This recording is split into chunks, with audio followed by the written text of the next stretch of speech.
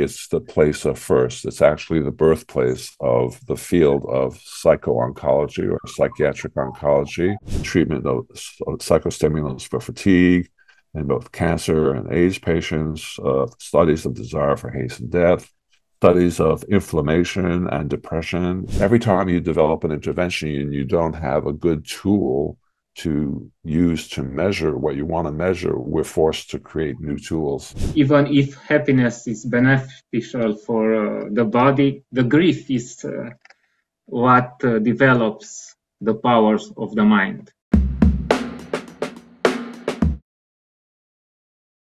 Welcome to a new edition of Beyond the Cancer Diagnosis interview series.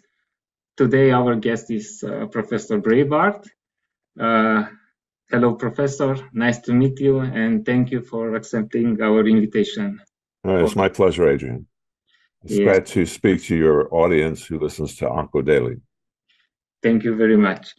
For the beginning, also for our audience, which cover the entire world, could you make a brief description of Memorial Sloan Kettering Cancer Center in terms of history, heritage, and perspective plans, briefly? Sure. Well, as you mentioned, my name is William Breitbart. I'm the chairman of the Department of Psychiatry and Behavioral Sciences at Memorial Sloan Kettering Cancer Center. And I am the Jimmy C. Holland Chair in Psychiatric Oncology. I am trained both in internal medicine and psychiatry. And I went to do a special fellowship, a 2-year fellowship in the subspecialty of psychiatry called consultation liaison psychiatry or psychosomatic medicine. But at Memorial Sloan Kettering, the fellowship was specifically in psycho-oncology. That was in 1984 through 1986. In 1984, when I came to Sloan Kettering to do my training, this was the 100th anniversary of Memorial Sloan Kettering. And so Memorial Sloan Kettering is now 140 years old. It was established 140 years ago as a small hospital in Manhattan called the New York Cancer Hospital. And it evolved to the point where in 1964, it became Memorial Sloan Kettering Cancer Center, which was a corporation that involved 2 entities, Memorial Hospital and the Sloan Kettering Research Institute. And we are the first freestanding cancer center in the world, I believe. And we have a very long history of making innovations in cancer diagnosis and treatment through innovations in surgery, radiation therapy, and chemotherapy, including recent advances, obviously, in precision medicine, genomics, and precision medicine, and immunotherapies, etc. Dr. Allison, who won his Nobel Prize in immunotherapy, spent most of his career and did most of his research at Memorial Sloan Kettering before leaving to MD Anderson and then eventually getting his Nobel Prize. So a lot of that Nobel Prize winning work. A lot of very famous people in the world of oncology, from Karnofsky to Blaylock, to famous surgeons. It's a place of firsts. And when it comes to the field of psycho-oncology, it's the place of first. It's actually the birthplace of the field of psycho-oncology or psychiatric oncology, or as some people call it, psychosocial oncology, to acknowledge the fact that it is a multidisciplinary field that involves not only psychiatrists, but psychologists and nurses and social workers, etc. The field of psycho-oncology was started at Memorial Sloan Kettering because in 1977, the chairman of the Department of Neurology at Memorial Sloan Kettering, a rather famous neuro-oncologist named Jerome Posner, who many of your listeners might know is probably most well known for describing all the various paraneoplastic syndromes that affect the nervous system in patients with cancer. He was a master diagnostician as well. Um, he decided that we needed to have a psychiatric service within Sloan Kettering to deal with patients who were struggling with problems of anxiety, depression, delirium, coping throughout the course of cancer, from diagnosis through cancer treatment, through end of life care, through survivorship, etc. And so in 1977, he started two services. One was the psychiatry service. The other was the first cancer pain service ever established in a cancer center.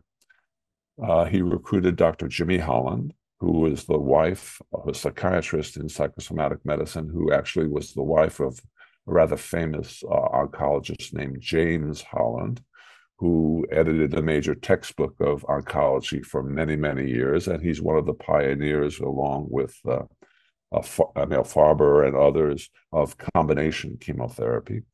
They were quite a powerful couple, as you can imagine. Couple. So she was recruited as the first chief of the psychiatry service. And Dr. Kathleen Foley was recruited as the first chief of the pain service. Dr. Foley went on to create the world's premier cancer pain service and worked with the Project on Death in America, the Open Society Institute, to develop modern American palliative and supportive care. And so that pain service got transformed over the last 40 years since I've been at Memorial Sloan Kettering, from a pain service into what we know now as modern day American palliative and supportive care. And as a fellow and a young faculty member, I was the liaison to the pain service and the neuro-oncology unit, and was mentored by Dr. Holland when I joined the fellowship in 1984. Dr. Holland came with one other faculty member, Dr. Mary Jane Massey, and slowly they grew into about a half dozen psychiatrists. And then they added a few psychologists who were starting to do research on various aspects of cancer, both in adults and pediatrics, oncology. In 1978, she established a fellowship, a clinical fellowship, which is the one that I entered, and we now just graduated our 46th class of psycho-oncologists, psychiatrists and psycho-oncologists. We also, for the last 40 years, have had a postdoctoral research fellowship training program, training 6 postdoctoral fellows, usually mainly PhDs, in research aspects of psycho-oncology. And so there have been a number of a number of developments. In 1984, Dr. Holland helped found the International Psycho-Oncology Society, and I was lucky enough to become a member of the founding member of the board of directors. About 2 years later, we founded the American Psychosocial Oncology Society, and then in 1989 we put out the first textbook called the Handbook of Psycho-Oncology, which is different than this. It was a predecessor of the series of the Textbook of Psycho-Oncology, which I had the privilege of being the senior editor of, the 4th edition in 2021. It was produced during COVID, the height of COVID. That's how I spent most of COVID. 100 plus chapters, really outlining the depth and breadth of our field. And so in 1996, we became a department. an independent department. And that department had two services, a psychiatry service. I became the chief of the psychiatry service, and a behavioral science service, which Dr. Jamie Ostroff became the chief of. And when I became chair in 2011, we added a third service, cancer disparities and immigrant health service, focusing on issues like cancer disparities, access to health care, access to cancer care, access to clinical trials, financial insecurity, financial toxicity, food insecurity, cultural and linguistic adaptations of many of the interventions that we developed in our research in the department. We have about 8 or 9 research laboratories within the department. I headed up the Psycho-Pharmacology and Symptom Control Lab, where we did a series of studies looking at different treatments of delirium, treatment of psychostimulants for fatigue in both cancer and AIDS patients, studies of desire for hastened death, studies of inflammation and depression in pancreatic cancer patients, most recent studies that we've done. I also head up the psychotherapy lab, in which we've developed a number of novel, unique psychotherapies targeted toward cancer patients. I think probably our most well-known intervention, psychotherapy intervention that my colleagues and I developed is Meaning-Centered Psychotherapy, which originated This was another question that I want to ask you to tell us about. Which started out with focusing on advanced cancer patients, but we have about 6 faculty within the psychotherapy lab, and they adapted meaning-centered psychotherapy for cancer survivors, for bereavement, for cancer caregivers, for adolescents and young adults with cancer, for coping with cancer pain, and then a number of linguistic and cultural adaptations for Chinese-speaking immigrants in New York and Mandarin-speaking immigrants and Spanish-speaking immigrants in New York. And I think it's the adaptations are endless. And then there were other trials of ACT, acceptance commitment therapy, CBT, other kinds of psychotherapies that were specifically adapted for interpersonal therapy, adapted for cancer populations. We also have a communication skills research training laboratory. We have a neurocognitive laboratory that looks at the cognitive effects of cancer and cancer treatment and interventions for that, often involving exercise or neurostimulation. We have a geriatric oncology a therapy lab, which develops interventions for older cancer patients, psychotherapy interventions for older cancer patients, and also screening tools to diagnose. Every time you develop an intervention and you don't have a good tool to use to measure what you want to measure, we're forced to create new tools. So we've developed a number of over the years. I developed a new measure of delirium, the Memorial Delirium Assessment Scale, a new measure of hopelessness, a measure of desire for hastened death called the SAD. We've had to develop our own measures. With the patient, and after you came with the results. Yes, most of the research is done by psychiatrists, psychologists who do quite a bit of clinical work as well, and so the clinical work informs the interventions that are necessary. We also have a decision-making and biogenomics laboratory, a cancer prevention control laboratory, which focuses on things like smoking cessation. A lot of our labs have taken interventions and worked with industry to develop digital apps, therapeutic apps. We have a pediatric psycho-oncology program. We have neuropsychology, pediatric and adult neuropsychology program. So there are a number of, and then we have an immigrant health cancer disparities research lab, which focuses. So there's a lot of research that goes on.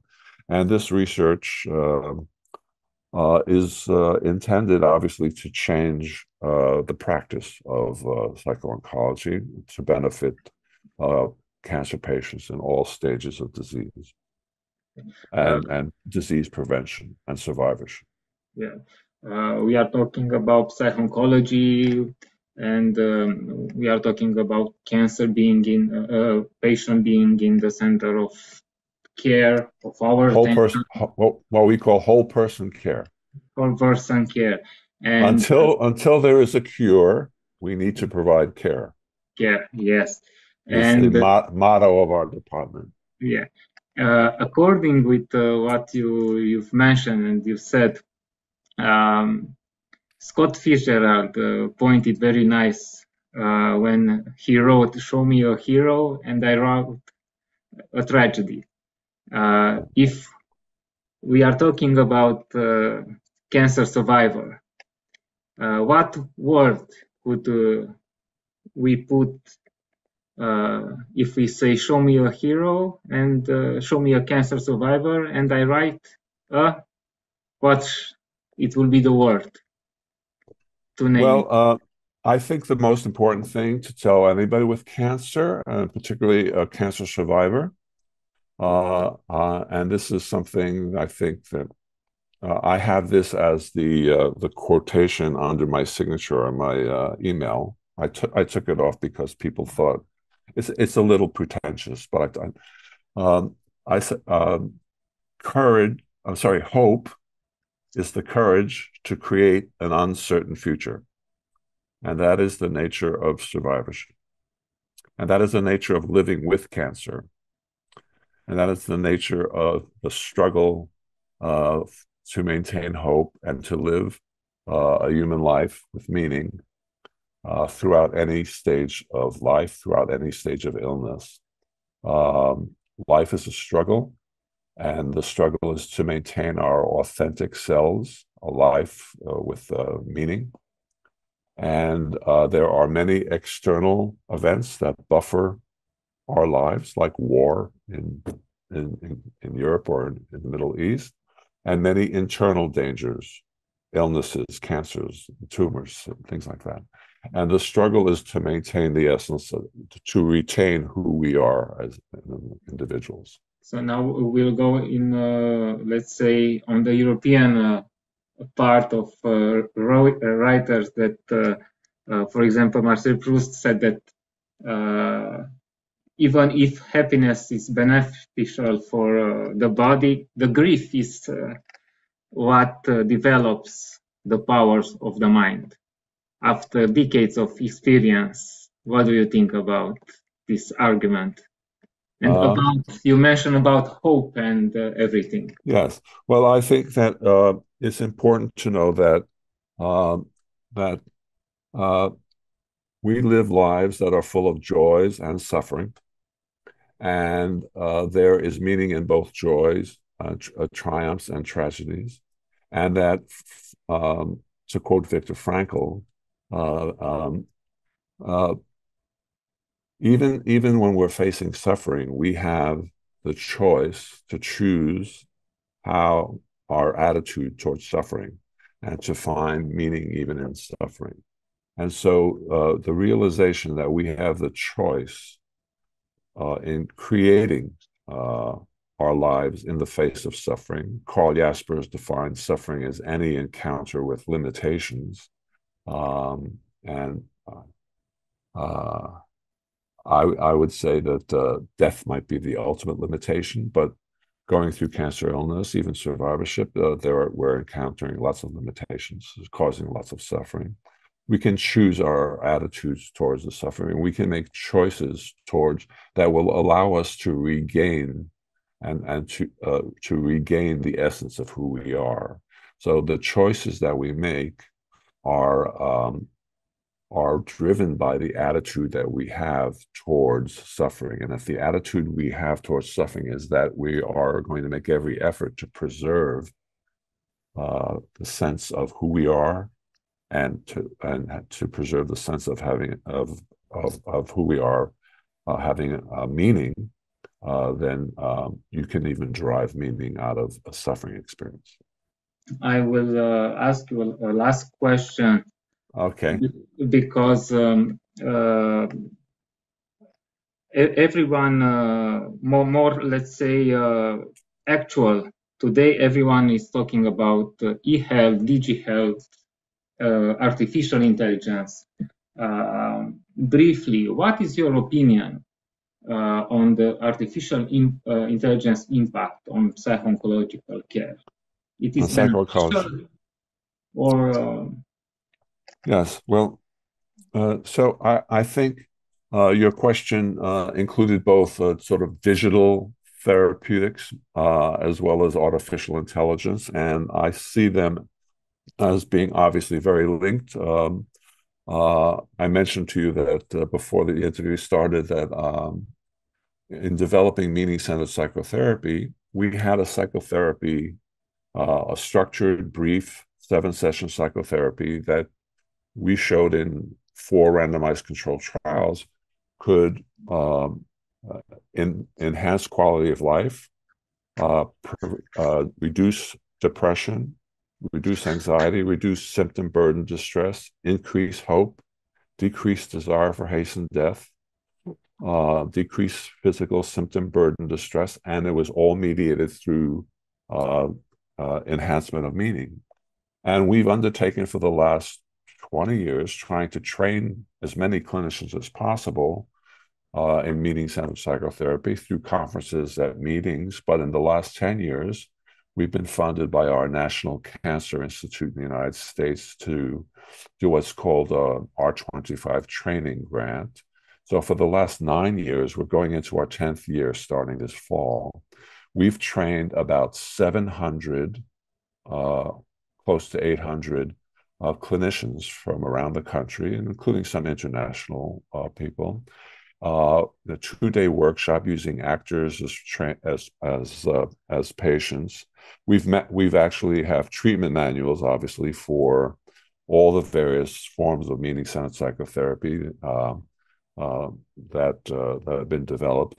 So there are treatment manuals that are available for people for therapists to buy, but you can also we've also been actively training people and trying to provide a cadre of providers for this kind of therapy. That's just one specific kind of therapy. If you take a place like Sloan Kettering, Memorial Sloan Kettering, we see 900,000 people a year, 1 million people a year. You take all of the cancer patients in every other cancer hospital. At Memorial Sloan Kettering, we have about 21 psychiatrists and about 14 psychologists who do clinical work, and then another 10 or 12 folks who do primarily research and a small amount of clinical work. MD Anderson basically has 6 psychiatrists and psychologists, and they treat more patients than us. So it's vitally important that we find a way for patients to have access to our therapies when they can't get it face-to-face or even through telepsych from a trained individual. So moving to a digital therapeutic platform for the delivery of all sorts of interventions is critically important. And artificial intelligence is one of the most helpful ways in which to transform a structured manual like a therapy, like meaning-centered psychotherapy, into a digitally delivered psychotherapy. Because of a patient says something to a therapist, there are 1,000 answers. Yeah. Actually, in meaning-centered psychotherapy, there are only about 10 different answers. But artificial intelligence will help us develop digital therapeutics of all sorts of types of interventions, and artificial intelligence will play a great role in that. In research, it will be an enormous boom in order to be able to take large data sets of patients and look at outcomes, disparities in outcomes, looking at issues like inflammation and depression and all sorts of research questions that artificial intelligence will help us with. Thank you very much, Professor. Thank you, Adrian. Don't forget to like, comment, share, and subscribe to OncoDaily on YouTube. Hit the bell icon to stay updated.